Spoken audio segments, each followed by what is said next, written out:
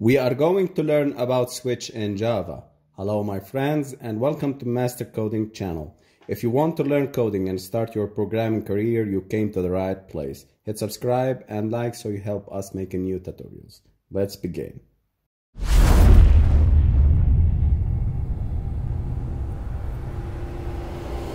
So what is a switch in Java? In this lesson, you will learn to use switch statement to control the flow of your program's execution.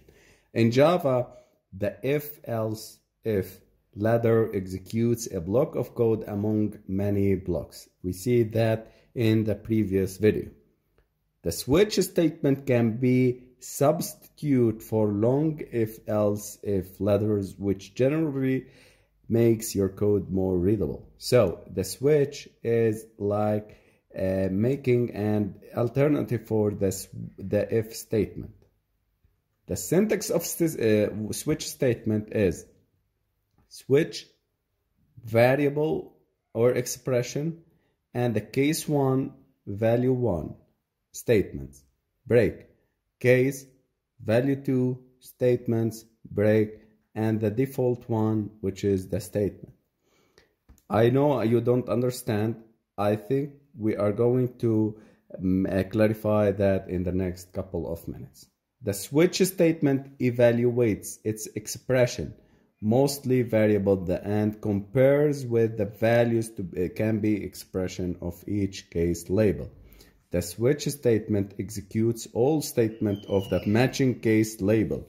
Suppose that the variable or the expression is equal to value 2. In this case, all statement of matching case would be executed. So this is the switch. It takes the variable and compares it to the case 1, case 2, case 3, and which one matches with the cases, the code or the statement would be executed, and the break statement will be executed exiting the switch. Notice the use of break statement. This statement terminates the execution of switch statement. The break statements are more important because if they are not used, all statements after the matching case label are executed in sequence until the end of the switch statement. So don't miss that the switch, don't miss the break statement. Switch. Here we go. An example of the switch, we have a variable called week.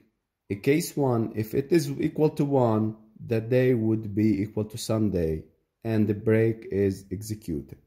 Case 2, if the week equal to 2, the day equal to Monday, and the break statement will be executed and through the case number 7.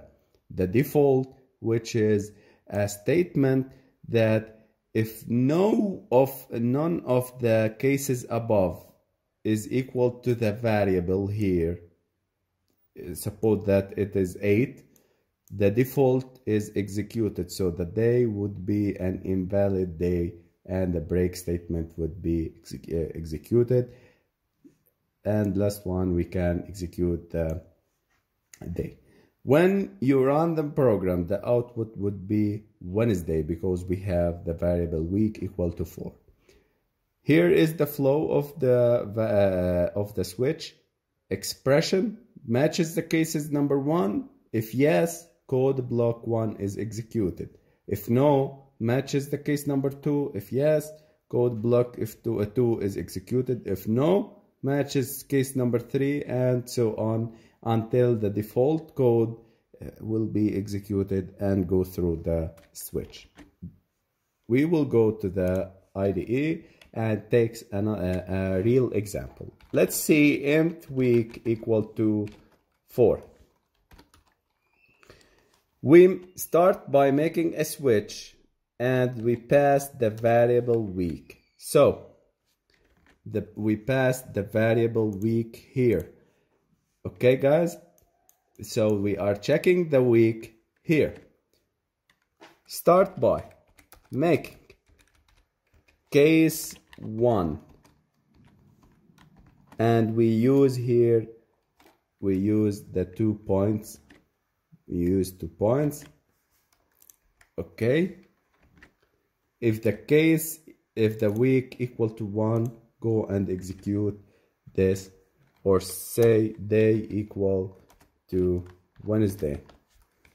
I will create another variable called of type string called day equal to, does not equal to anything now because we are going to instantiate it with this switch. We set it to Monday and we use the break 1. Now case number 2, if the value equal to 4, let's say 4, day equal to, let's say Thursday or Friday, and we make break, and suppose you continue with them to 7, and we make a default day equal, or day equal to invalid day and break. Let's see.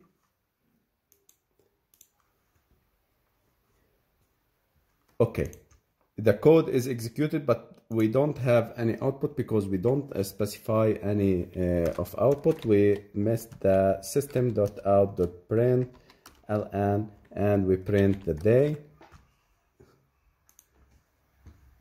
Okay, and it's telling us that it is Friday. So the compiler is creating the two variables, week and string.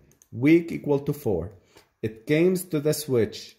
What variable is searching for? It is the week. So the week equal to 4.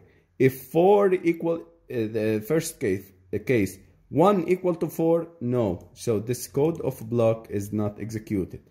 Now 4 equal to 4, yes, it is the case. So go and set the day to Friday and the break. So it is exit the switch. And go to this line and go and executed this line of code. And system.out.println and say the day that it is Friday. So in this way we have learned about the switch statements. Now guys, keep us making new courses, apps and tutorials. Subscribe to our YouTube channel, Master Coding, and download Master Android app from Play Store and rate us 5 stars. Or written lessons are available to download in Master Android application on Play Store.